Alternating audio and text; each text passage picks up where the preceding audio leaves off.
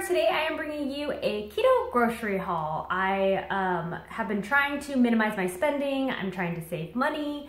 Trying to invest money in the house instead of in additional food. I already have a lot of food. So I just tried to get some things that I actually needed to make meals throughout the week. But I will go ahead and show you my grocery haul. So I got some red onions at a grocery outlet because this whole thing was $1.69. I think there's 4 red onions in here. I find the red onions at grocery outlet last a lot longer than the ones at Walmart, so I like to get them there. I got an unsweetened almond milk. I actually got 2 because I've been making my collagen exogenous ketone mocha drinks. I wanted to try this. I probably will regret it. It's cotton candy Rockstar. Sorry, I know the lighting is bad. 0 carbs for the whole can. It does have 300 milligrams of caffeine, so I personally would only have half because I don't drink caffeine on a regular day basis. Anyways, I couldn't find regular mayo there from Best Foods or Kraft, so I got this egg white dressing. It has less fat than regular mayo and a little higher on the carbs, but it does have less calories. So I'm going to try it. I'm just completely out of mayo, so I needed something. Then I got a couple beef sticks. I used to really like this Chef's Cut jerky. So this is a beef and pork meat stick. This one does only have 2 grams of carbs, so I thought that was okay, and the whole stick is 100 calories. It's a pretty decent size. It's not like those mini ones. But then I also got this Jack Link's hot one. This is also 2 total carbs for the stick, 150 calories, and it's quite a bit bigger. I mean, this one's thicker, but this one is longer.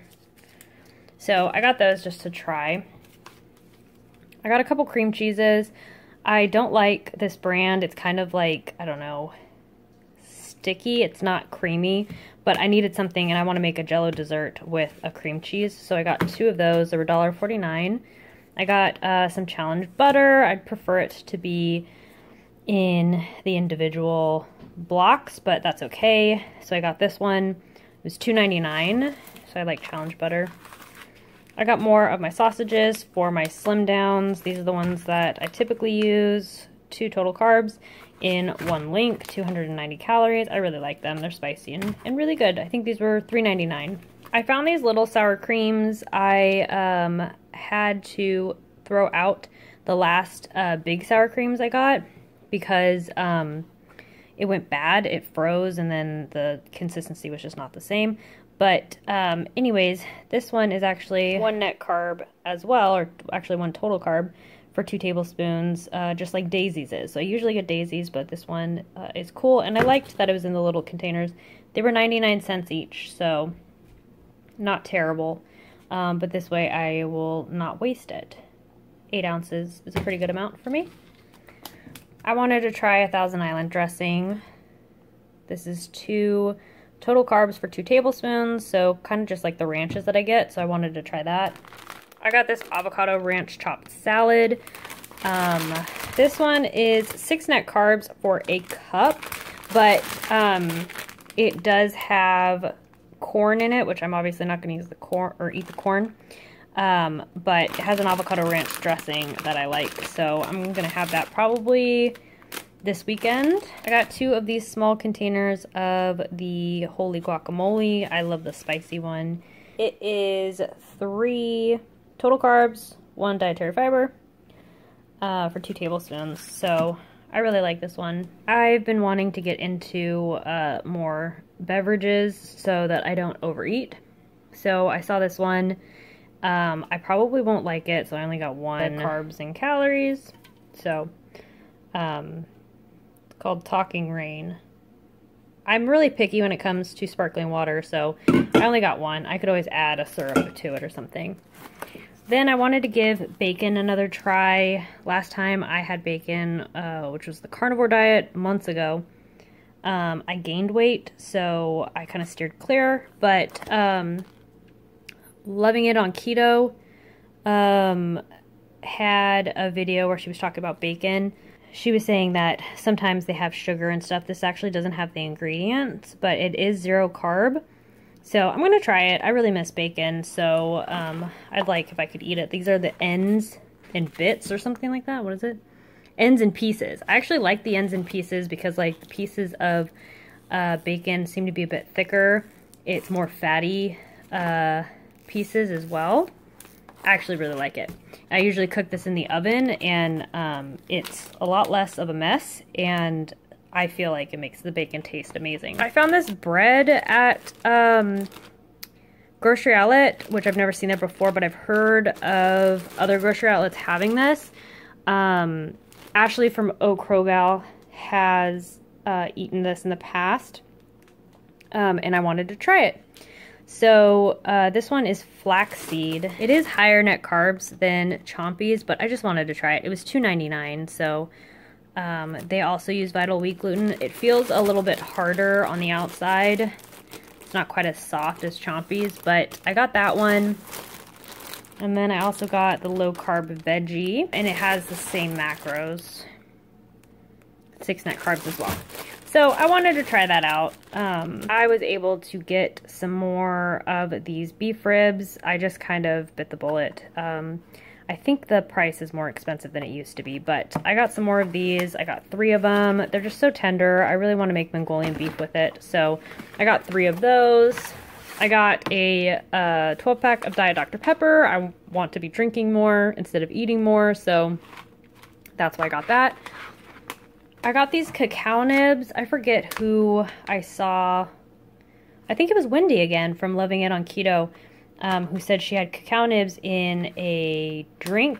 I forget if it was a smoothie or a coffee blend, but I want to add this to my mocha drinks that I have in the morning or in the evening to kind of fill me up, so I eat less again. I've been struggling with overeating, so I'm looking for anything that's going to keep me satiated for an extended period of time. So it's only 1 net carb, 130 calories for 1 ounce. So I'm hopeful. This is what it looks like. It kind of looks like cacao seeds. I don't know. It looks interesting, but I'm going to try blending it up and see if it adds a good flavor to my mocha drinks. Okay, so that's everything. So that's everything from Grocery Outlet. I think I spent like $70 or $80. But then I also coincidentally got my order of Enlightened today. So this is their new cheesecakes. The size is incredibly small. So small. It's itty bitty. I was expecting it to be a little bit bigger, but that's what the container looks like. This is the strawberry one. Strawberry one's here. Not even close to what the picture looks like. But I'm going to try that. Cheesecake just kind of sounded good. I think I'm going to make a cheesecake of my own because I think these were $8 each, and this I would not pay $4 for again. Pretty much no matter how good it is, because I can make my own cheesecake. I don't know, but I wanted to try it, so I'll definitely do a ketone test on these as well. Let me know if you're interested in a ketone test so I can prioritize. I did try these already. These are super good. They have a cheesecake taste to them, but it definitely reminds me of cookie dough. I thought they tasted really good. It's like a cheesecake cookie dough. This is the macros on it. So 2.5 servings in this bag. I would say that's a little... That's saying a little much because it's only half full, but a nice different kind of treat. The macros on these cheesecakes, whoa, 220 calories for that little thing.